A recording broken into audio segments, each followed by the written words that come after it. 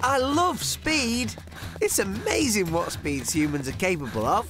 Did you know that according to scientists, humans could one day run up to 40 miles per hour? That's the same speed as a car on a dual carriageway. Today, the fastest runners in the world are only reaching speeds of about 26 miles per hour. Keep up, will you?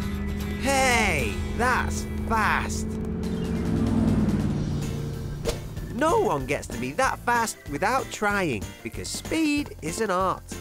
It requires practice, practice, and more practice. And it doesn't matter how long your legs are, you need to train often and you need to train well.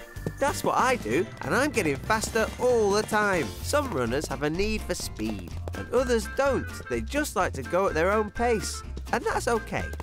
They just keep trying and they get a little bit better and a little faster the more they run. Look at snails. They might be slow, but even they love a race. So what speed are you capable of? Can you beat your parents? I bet you could with a bit of practice. But with a lot of practice, who knows who or what you could beat? Are you ready to get speedy? Then try these really fun exercises. Try sprinting 20 meters. Walk back to the starting line and then sprint 40 meters. Or you can try a slalom race around cones, cardigans, or whatever you can find. It's easy when you know how. Feel the need for speed. Go run for fun.